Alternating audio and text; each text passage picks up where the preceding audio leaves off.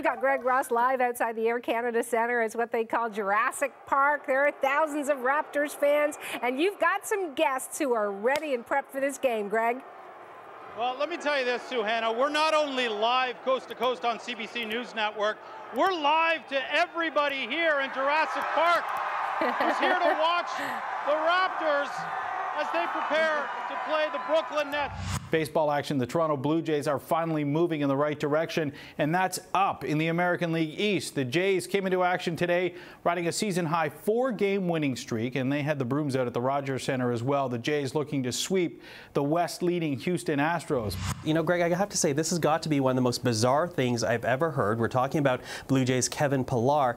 What happened here? Yeah, this is very unfortunate. Kevin Pillar will be sidelined for a week after straining his right oblique muscle. The injury happened when Pillar sneezed while getting ready for the game today. It was a freak accident, but not baseball's freakiest. Michael, in honor of Pillar's strange injury today, I give you a few of the most bizarre injuries to baseball players. John Smoltz may take the cake. According to baseball legend, Smoltz once showed up to the ballpark with burns on his chest. They apparently happened as Smoltz attempted to iron his shirt while he was still wearing it. He was quoted as saying that he was shocked because he had done the same thing 5 or 6 times before that and never burned himself. So he couldn't figure out why he had those burns on his chest. Formula One champion Lewis Hamilton was looking to end a 2-race drought at this afternoon's Canadian Grand Prix. Canada is one of Hamilton's favorite stops on the circuit. He came in as a 3-time champion in Montreal.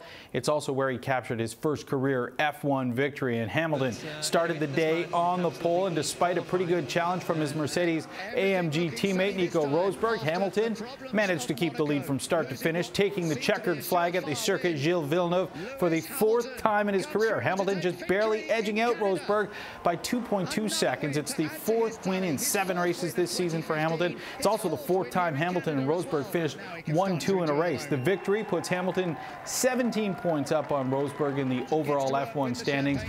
As disappointing as this season has been for the Toronto Blue Jays so far, surprisingly, they came into action today just 3.5 games out of top spot in the American League East. In other words, the whole division is off to a shaky start. This afternoon, the Jays played the rubber match of a 3-game set with the Minnesota Twins.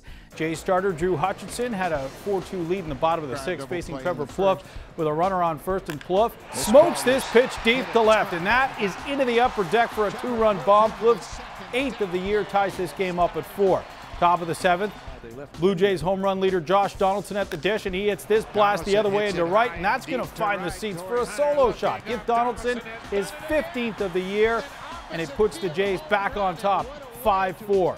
Home half of the inning, 2 aboard for Torrey Hunter. Hits this high fly ball to left. It's over the head of Chris Colabello, and it lands on the warning track. Probably should have had that. Instead, it's a 2-run double for Hunter as both runs come around to score, and the Twins take the lead for good. They beat the Jays by a final of 6-5. One last question here.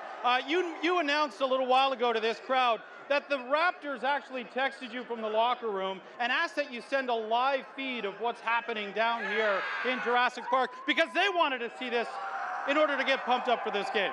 The key word here is momentum. You can get it from a guy off the bench, you can get it from the people in the stands, but no one else in professional sports gets momentum from outside the building.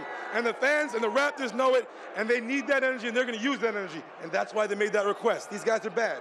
Well, listen, Suhanna, I'll tell you, if you look down that way, down the street, you can see there are fans for as far as the eye can see. They are out here to watch their Raptors, and I'm telling you, there is a lot of passion in this crowd here today, Suhanna.